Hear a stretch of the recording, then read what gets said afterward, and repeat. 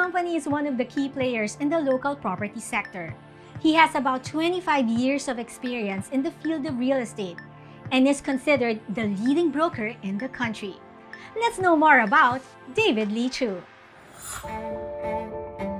My personal philosophy in achieving success is you need luck in life and in business. But the harder you work, the more lucky you get. And I think that stuck a lot with me. I also picked up quite a lot from the SM family. And the one thing that we learned from them is to be modest and reasonable and respectful and never use your power against people.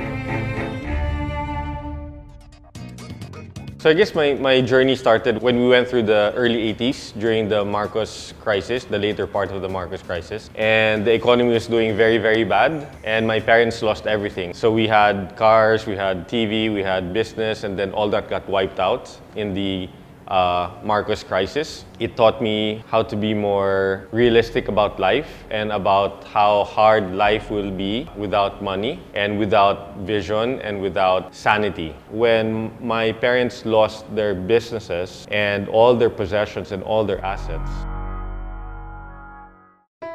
interest rates were at 40% to 50% during those years. It was choking so many businesses. And so the only way my parents could make money is if people lent them goods in the morning, they would sell during the day, and then they would pay those people back in the evening. So that's how our life was like for many years. And we went from no savings to 1 day of savings to 1 week of savings. And for most of their life, my parents never had more than 3 months worth of savings. And so the only way we were able to do that is when they earned the trust of people who were willing to help them when they had nothing but their name. One thing that many people don't know is that I got kicked out of high school. And I got kicked out because, we were so distracted. Things were medyo magulo at that time in the economy and in the house, in our relationships. And so when I was lucky enough to enter this school called Center for Research and Communication at that time, which is now called University of Asia and the Pacific, that's when I learned how to study. That's when I learned to discover the lust for learning, and I was able to organize my life. I am a banana. I am yellow outside, but I am white inside. So my family is a member of a clan that is probably 300 people. And of the 300 people, I am the only one who cannot speak Chinese. And so the discrimination against me, I guess, was pretty intense because I couldn't speak Chinese. And I hung out with many non-Chinese friends. And I always spoke in English. I took management, entrepreneurial management. So it supposedly taught you how to set up a business. And that's also the time when I started learning about the stock market, when I was 18. When I graduated in 1994, and if you didn't have any money, the two industries that you can make a lot of money quickly would be the stock market and the real estate market. And I chose the real estate market because I thought it was more stable. And that's what led me to start this journey of real estate. And that was 28 years ago now. The biggest difficulty I had back in the 90s and early 2000s when I started my business was I was the first local manager of an international brokerage business. So all my competitors were run by expats and I was the only local when I was still working for a company called FPD Savills. I think the biggest lessons I've learned in the Filipino-Chinese community is that the work ethic is what will differentiate success with failure.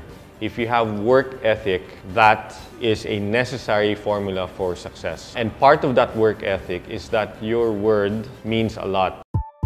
Our business has not evolved earning the trust of clients face-to-face the old way. And so one of the few tools that have been very successful for us is using this product called Amber by Globe My Business. 500 people with one text message has been very effective and powerful for us. I think the formulas are the same from the way we started in the very beginning to today, which is we just have to be realistic, we have to be grounded, we have to be hardworking, we cannot be sloppy, we cannot be mediocre, and we have to keep adapting. We always ask ourselves, what is the new trend? What pieces of information that are not relevant today that will be relevant tomorrow? We have to always lead from the front, and we always have to move as a team. So this is not a business where individuals win. This is a business where teams win. To be leaders in our field, we have to do more than the people below us. I think success is being happy with your achievements while having big dreams. You have to aspire for things greater and go beyond yourself.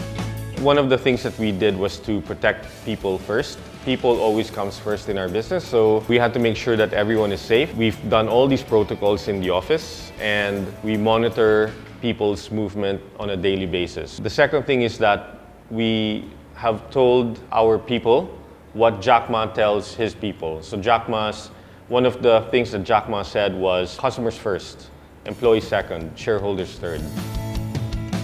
A lot of people are quick to criticize and provide unsolicited advice to many people. I think it all starts with us. We have to continue to always do the right thing. I always tell my friends, if we want this country to prosper, we have to do our part.